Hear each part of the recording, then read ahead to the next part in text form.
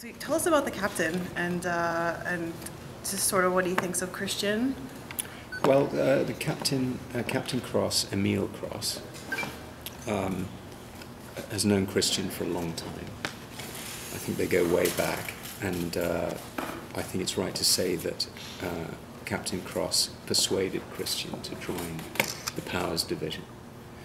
He could see that having somebody who had been a power and no longer had that power would have particular insight. So he persuaded him to join the newly formed Powers Division, which is a very sort of, it's very low down on the totem pole when we start the series.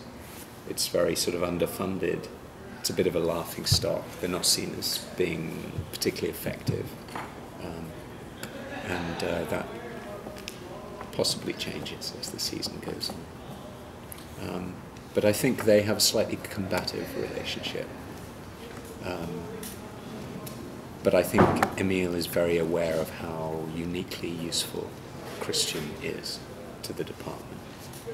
Of all the powers that you've seen so far, which one intrigues you the most personally? Well, they're all pretty cool. It's like playing with the cool kids.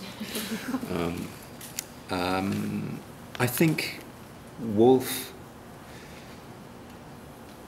he's so mysterious and he's so dark and his powers are so strong that I think he's the most intriguing for me.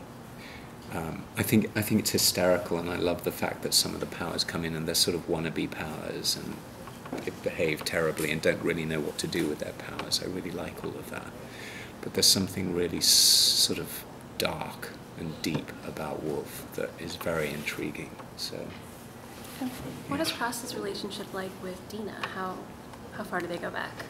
Well, I think Emile knew Dina's dad, Waldo Pilgrim, and he was, although not in the Powers Division, Waldo was in the same police force. So I think he's probably known of Dina since she was a kid. And I think, again, one of Emile's traits is that he can spot talent, and particular talents. And I think he's spotted her. He knows she's a bit of a rebel, and he's brought her into the, again, into the Powers Division and pairing her up with Christian. She's really skilled, really professional. Christian is brilliant, but he's not always the most professional. So putting them together, I think, to him seemed like a really good idea. Did you read the comics in your preparation for the role? I didn't. I knew nothing about them at all. I'd never even seen a graphic novel. But as soon as I heard about this, I went and found certainly the first one that this is based on. And immediately I looked at them, I got why they're so popular.